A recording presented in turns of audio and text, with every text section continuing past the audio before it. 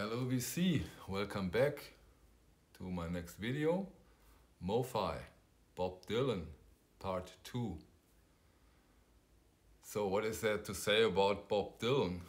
Quite a lot, and we will close the series with the second part, which means there are quite some records to go through. So I hope it's worthwhile, and let's start with this beauty, Blond on Blond box set. And it's a box set because this is a double album, and quite a special double album. This is the first double album in the history of rock. Before there has been one double album from Benny Goodman as a jazz record, but not original recordings. This one is the first real double album in the history of rock music. And quite an album, it's a great one. It's a gorgeous recording, gorgeous songs on it. Came out in 1966, and Mofi did a tremendous job with this one. And it's stereo, not mono. And highly recommended, although this edition is not available anymore, it's out of print, but still worthwhile to get it as long as there are some copies out there. Highly recommended. Great job by Krieg Wunderlich again. Gorgeous one. Next we go only very short in this edition, because this is a Mofi one step from Bob Dylan Blood on the Tracks. I will put that one out again for the second or third part of the one step Mofis. Just want to show it here, and this much I can say, it's gorgeous. Keep that one for another video. Next record, Nashville Skyline. And this is again a mobile Fidelity sound step. That means there hasn't been an original master, so they had to go with other sources, but still a very beautiful edition. Great sounding, gorgeous recording. Again, highly recommended. It's available up to now. That, or this may change quite soon with all the older Dylans. You never know. If you're into it, get it while it's out there for reasonable prices. And now, with these editions, John Wesley Harding, mono and stereo editions. This is the mono one, and the mono has an original master recording as its source. Yeah, and gorgeous recording, gorgeous pressing. I really love that record. And if you ask me which one to get, the mono or the stereo, you know, the collector in me says, of course I get both, because I want to compare some songs, or because the mono and the stereo editions are quite different. And it's always striking to hear the difference, and both versions have their own beauty, of course.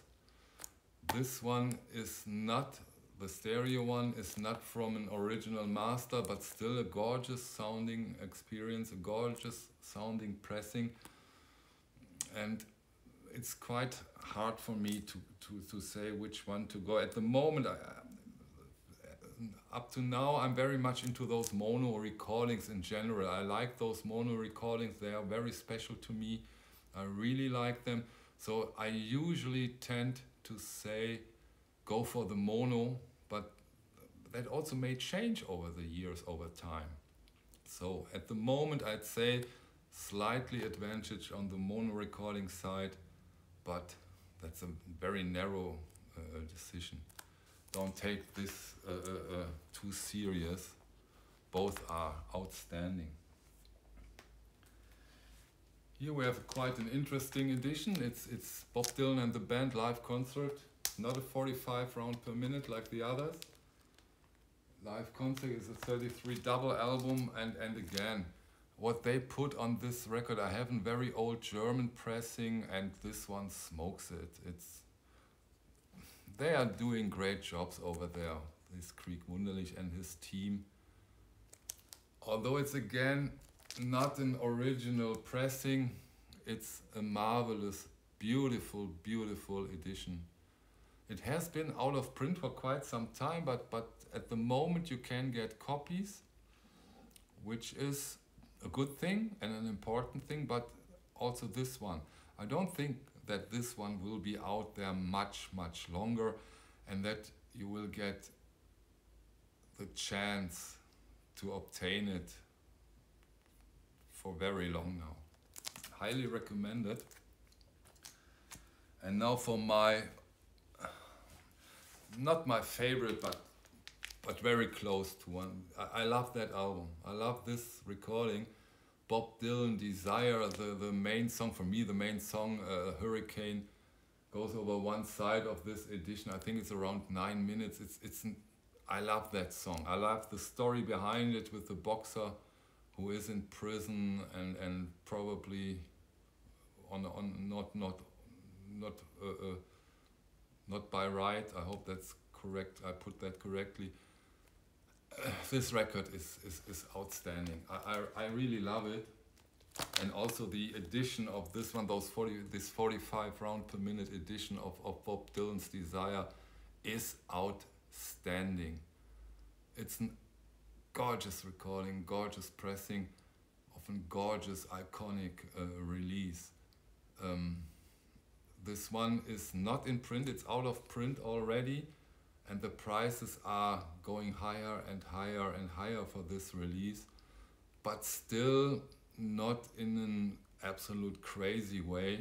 There are sometimes copies in good conditions where you can think, oh, maybe if you don't have it already, where you think about getting it without spending too much. Of course, those releases are expensive from the beginning. They are around, when they come out, they are around $49, which of course is quite a lot for a record.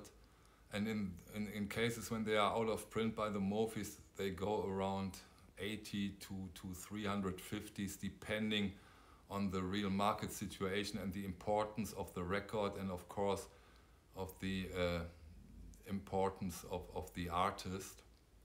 So, and Bob Dylan, I think, is quite an important artist up to now. Up to now, he got the Nobel Prize for Literature, and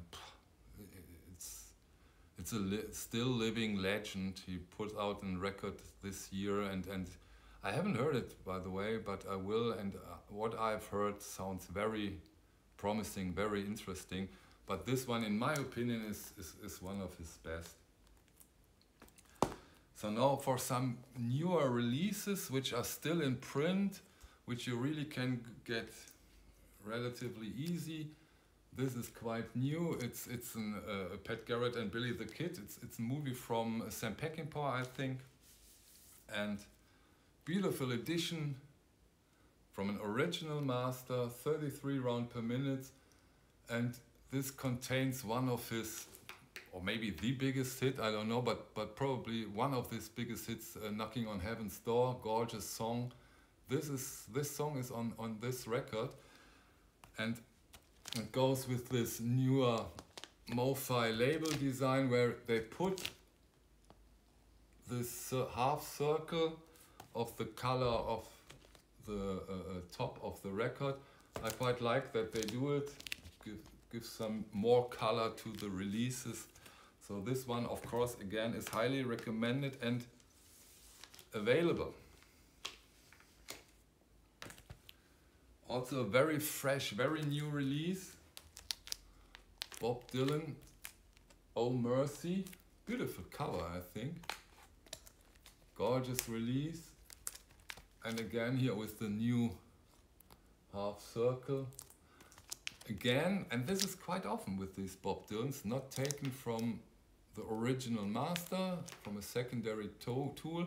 Very rock and roll,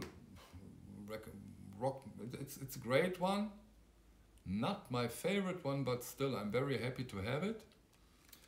And I think this one is strictly limited to 3000.